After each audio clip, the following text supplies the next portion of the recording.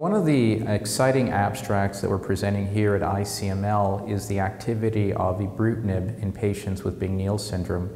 This is a relatively uncommon complication, but despite that, we're actually seeing more cases of Bing-Neel syndrome. This is when the disease involves the CNS. And as patients, live longer with their disease, this is becoming a frequent site of relapse. So for this reason, it's really important to be able to address Bing-Neel syndrome. Up to recent times, we've used high-dose methotrexate, which had its own share of toxicities. Other therapeutics that were used, had limited use, such as intrathecal-based methotrexate. And so it was important and critical to our field to be able to innovate. And Ibrutinib is able to cross through the blood-brain barrier. We showed this in one of our previous studies.